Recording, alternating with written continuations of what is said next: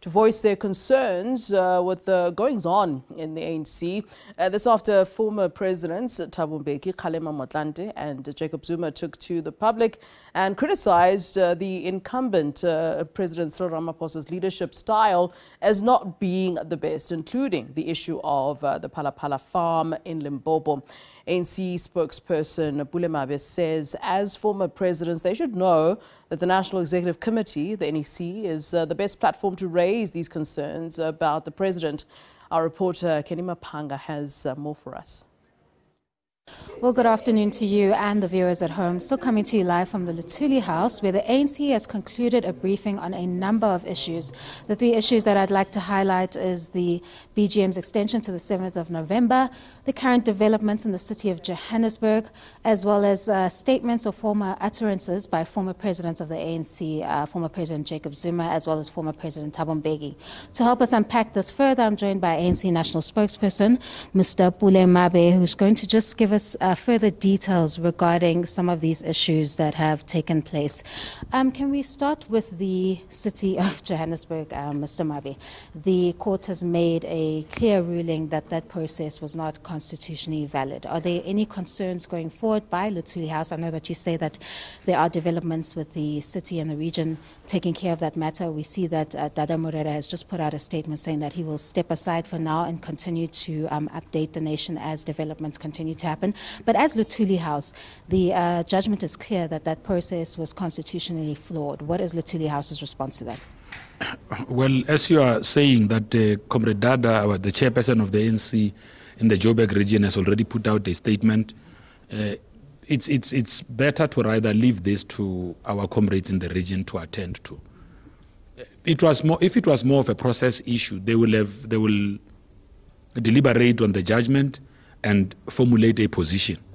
I can tell you now, we are really just suspending the inevitable. If you convene council tomorrow to discuss the same motion, you will arrive at the same outcomes. You are just basically delaying the delivery of services to the people of Johannesburg. It's not like, because the DA did not win. I mean, they have got to understand this.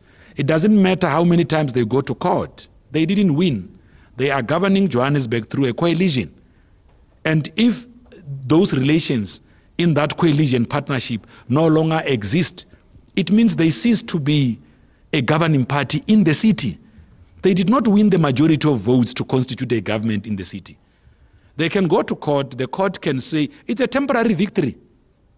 It's a temporary victory. I mean, if it's really process issues, I don't know what the position of the ANC would be in the region, because I was here with yourselves. Let's say it's an issue of process, as the court has said. It simply takes the Speaker of Council to put up rightful processes where there were grey areas, resolve those, convene a meeting. They will arrive at the same outcomes. It's not like they will arrive at different outcomes. Remember, this, the Speaker of Joburg is no longer the Speaker. The DA is no longer the Speaker. I mean, Vasco is no longer the Speaker. So it doesn't matter what you do. You know, the only person who can be a mayor for days or hours, it's only Palazzi. If they don't decide to appeal the decision, whatever decision that they arrive at. But it's a temporary victory. So if this organization is so interested in governing the people of Joburg, why would they do things that are going to suspend service delivery? Lastly, on the issue of the former presidents of the ANC and their utterances regarding the Phala Phala saga, you've stated that you still need to engage these leaders and interpret further what they were saying. But I would like to clarify, what do you need to interpret further, as those statements were quite clear by former presidents? Well, I'm not saying we need to interpret. I said, looking at the statements coming out of our provinces, it was clearly an issue of how the different statements had been interpreted, because all of these different leaders did not say the same thing. They did not hold the same brief. I refused to enter into the merits and demerits of what would have been said. But President Mbeki spoke in a different event. President Zuma spoke in a press briefing. The Deputy President Kgalema was also addressing a different event. So it depends how the structure of the ANC responding interpreted those statements. because the statements I've seen are not the same. You know, there's a statement from Limpopo, there's a statement from KwaZulu-Natal, and there's a statement from the Northwest. All of them are really interpreting the utterances differently and conveying different positions. Hence, we are saying there is a need for us to coordinate our work and the messages we deposit out there. And you've stated that the ANC wants to wait for processes to conclude before rushing to deal with this Phala Phala saga.